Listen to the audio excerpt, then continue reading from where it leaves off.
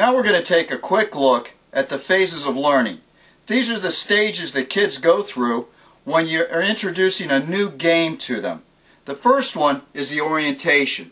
That's where they're coming out to the field and they're seeing the game really for the first time. All you want to do is give them enough information to get the game itself going.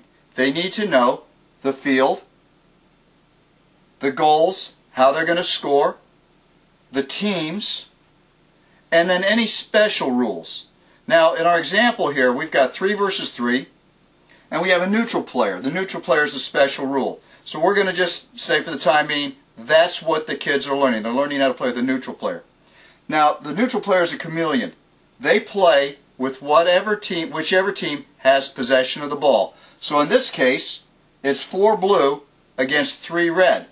But when the ball changes hands, the neutral player changes the team. So now it's 4 reds against the 3 blues.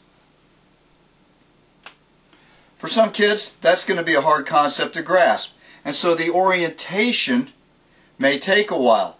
The first time they've seen it, they may not even really understand it for the whole practice. So you give them enough time to get a feel for what's going on. Then, the second phase, you start to look at the big problems. Now this is where you begin the process of reading the game, of analyzing what's going wrong and looking for the biggest problems. And usually what you'll find is that the biggest problems when you have a new game is understanding. The kids don't seem to grasp what the game's trying to teach or what they should be getting out of it. So in this case, the team in possession is always a player up. The game is always 4 versus 3. So you could ask the kids after a while, hey, how come you keep losing the ball? You have a player advantage. What do you think you should try to do?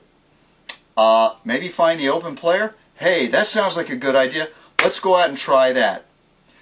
So after they finally get the big problems out of the way and they have an idea what they're doing, that's when you start to look for the minor problems.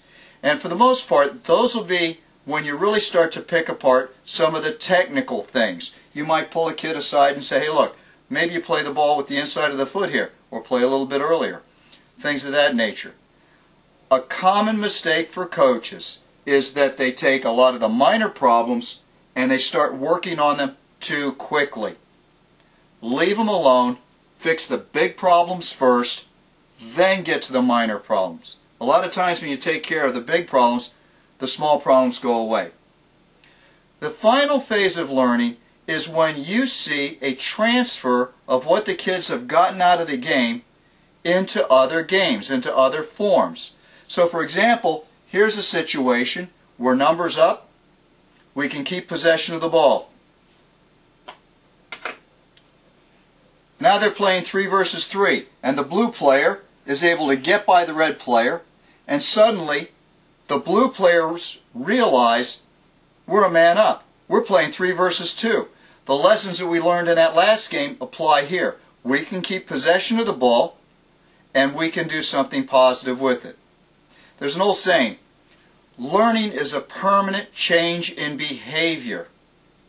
So when you see the transfer is now going into other forms and other games, then you know that game you've been working on has done its job.